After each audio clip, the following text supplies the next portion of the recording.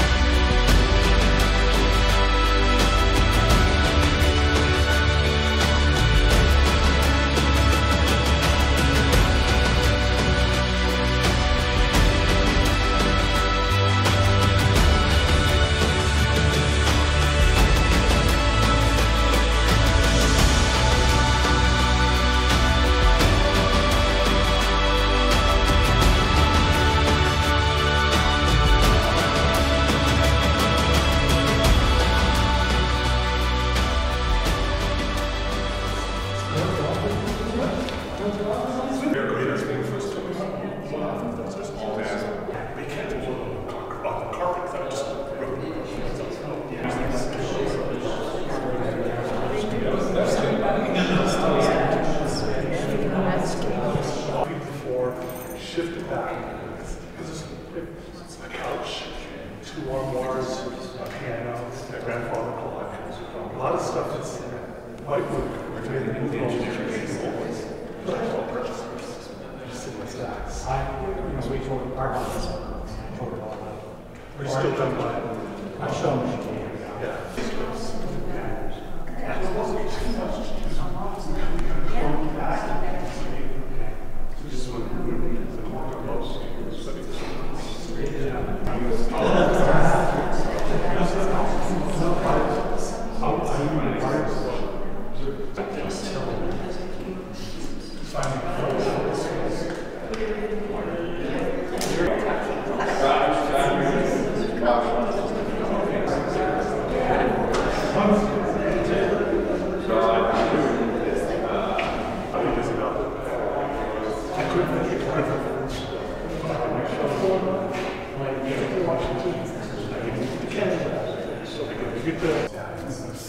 Enough stuff that looks new. And the switches we have remote control. Yeah, all this is. We have absolute encoder. Let's come back.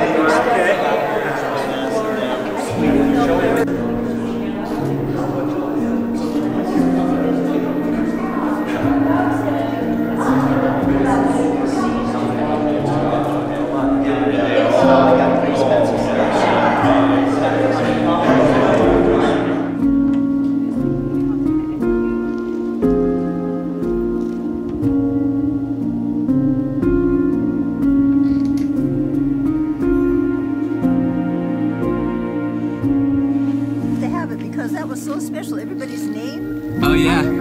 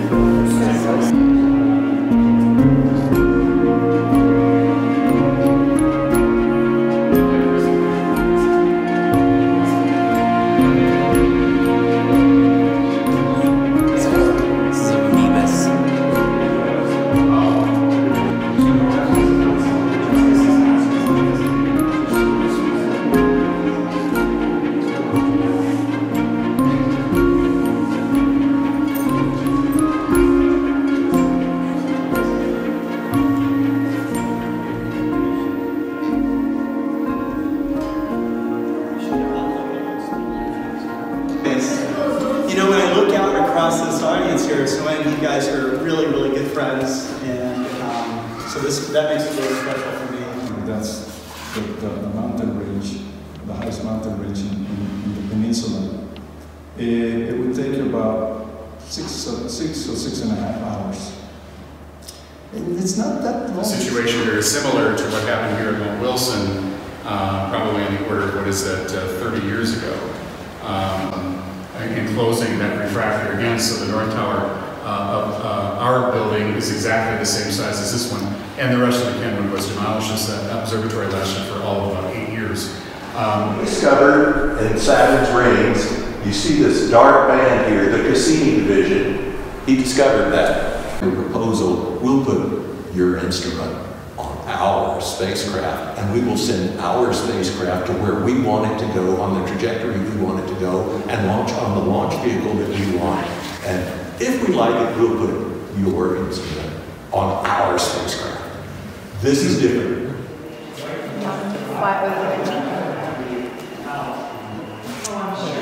Awesome, thank you.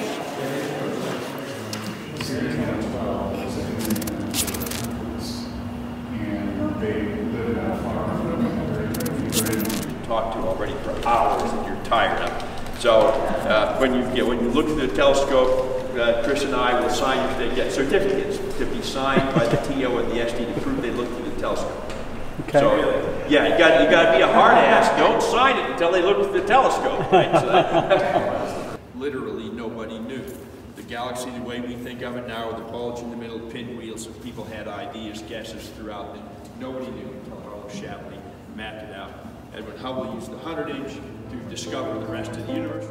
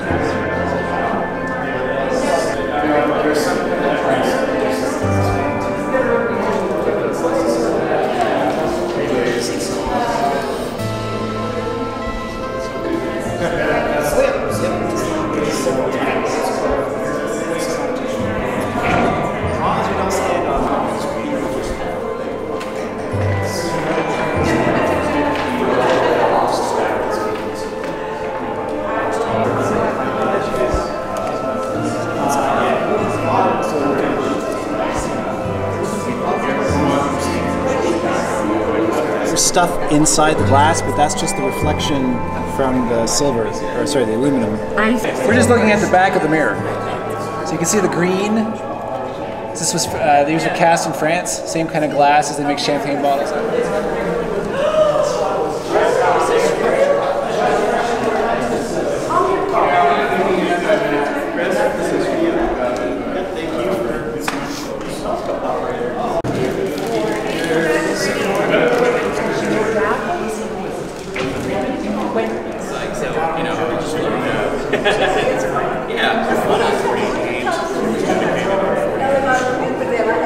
Yeah, I'll tell him you said hello too, for sure.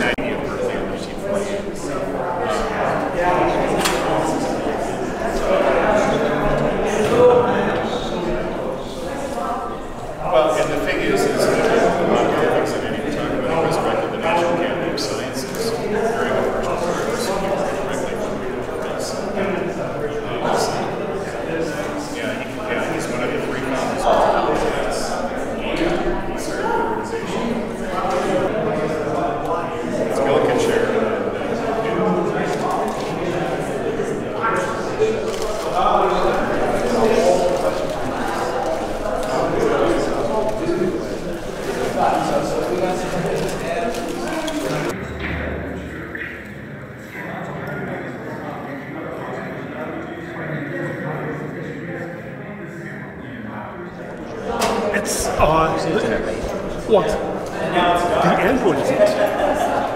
So anyways, This is something that I won't stop.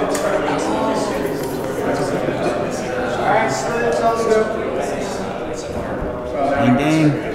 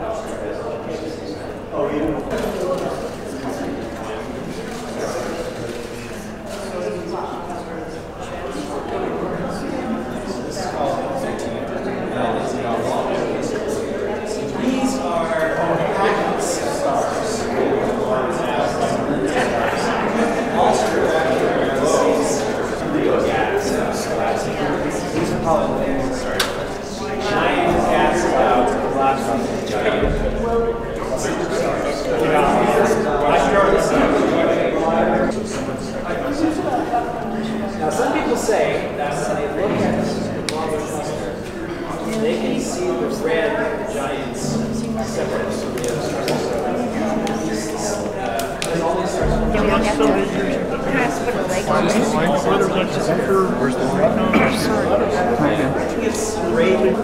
I have looked through Palomar before, but it was like it was a Christmas gift to look through the 200 inch. So it was pretty awesome. So. Just doing your research for 200 inch stuff. Yeah. Because I've got things.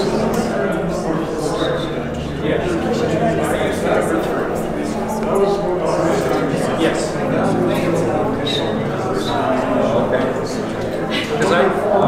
So we are going to try pointing the telescope at Mars.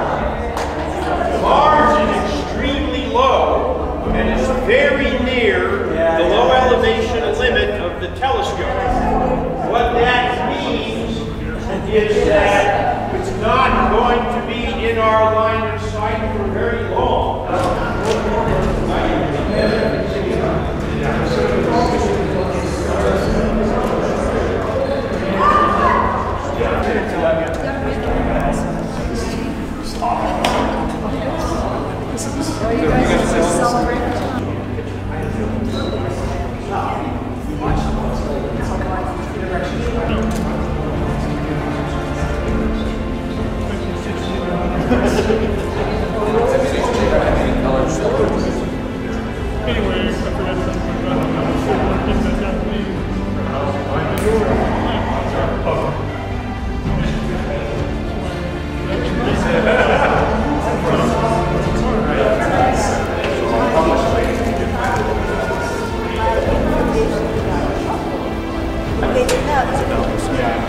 That sounds like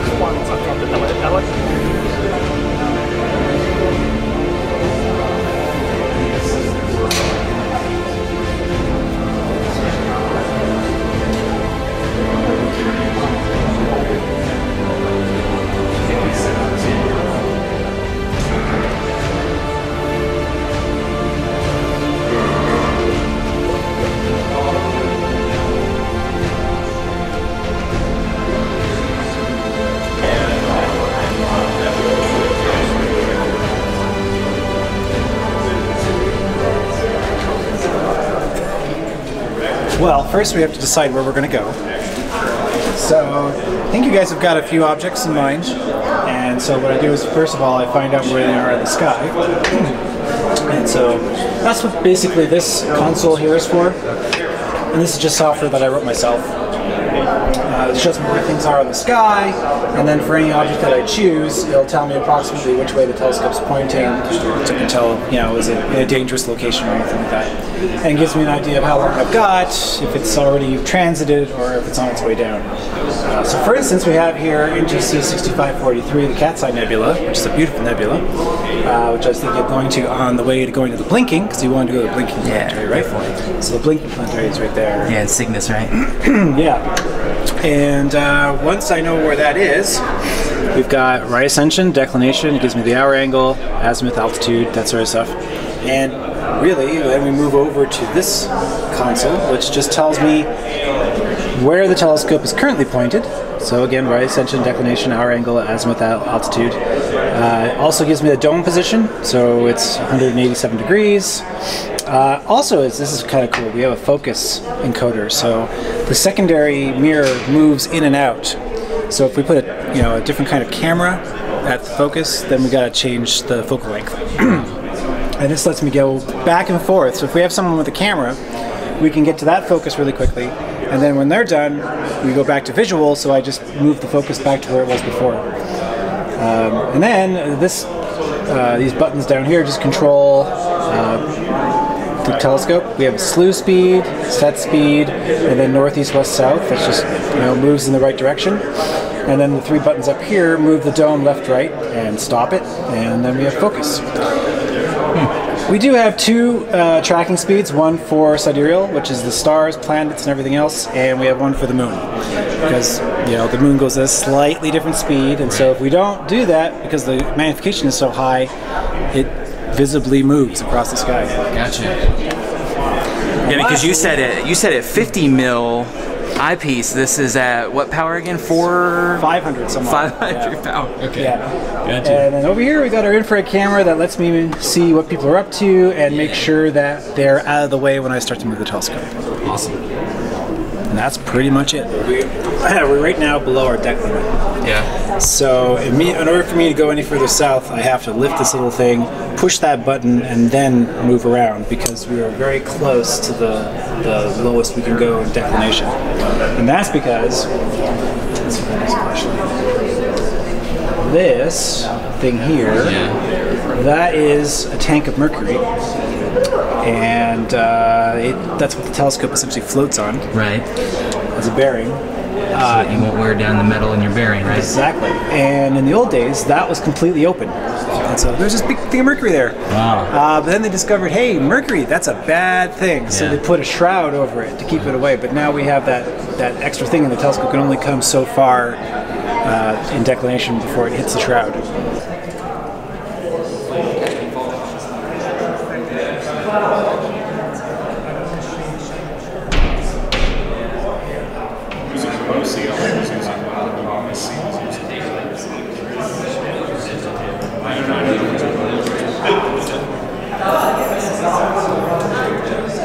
It went from project to project. Are you guys using? Maybe I'm because the gray meetings are right there. Anybody well I can't see any intersection. well, we're just going to